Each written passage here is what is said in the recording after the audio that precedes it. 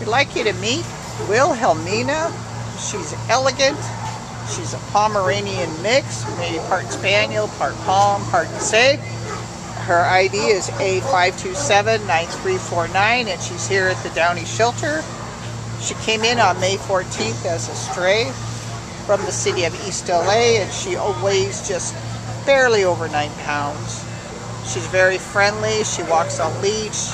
Unfortunately, she had a severe eye problem, and our medical staff needed to remove one of the eyes, but she sees pretty good with the other one.